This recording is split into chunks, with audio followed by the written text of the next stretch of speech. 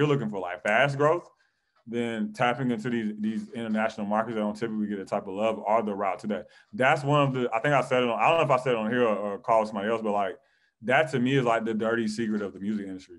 Is like they sell a lot of you on the dream of just kind of like popping in the US, but then back end they're building in Mexico and India and Brazil.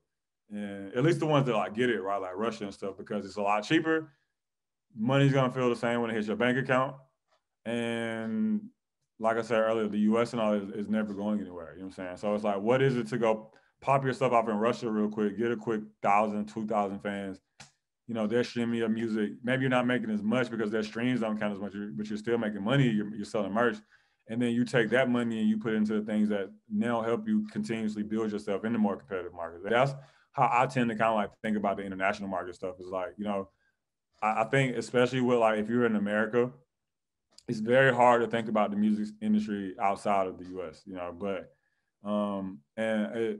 I know like even with India specifically, like I kind of used to be on that same wave of like India, because you hear about it like the ad stuff. And then I have a homie who he had a bunch of like Indian roommates, and I just had a conversation with him one time. He just like asked me, he was like, one of the roommates asked me, was like, bro, like why don't American artists like push themselves to us? Like we like rap music too. And I was like, bro, I don't know. Like I never thought of it. I was like, I never had a conversation with somebody to like kind of think of it that way, like right to like meet real people who are looking at like, yo, why don't y'all advertise yourselves to us? So you know, I don't know. It's a lot of things I think go into it, but that to me is like the dirty secret of the music industry is that these bigger entities have some type of international fan base a lot of the times before they get the US audience. I think I've said it on here hundreds of times.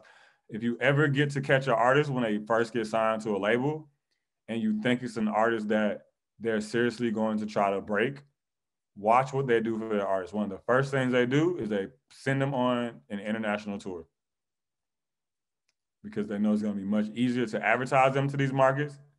The appeal is going to be a lot different because you're not trying to convince some like 16-year-old that, you know, Playboy Cardi fan that you're the next big thing. You're trying to convince this, you know, this Russian kid that hasn't seen an American artist in 3 years, you know what I'm saying, 2-3 years, that you're the next big thing. It's not that hard because they're so removed from the culture. So it's like that is, he's about to re-ask the question, I already know.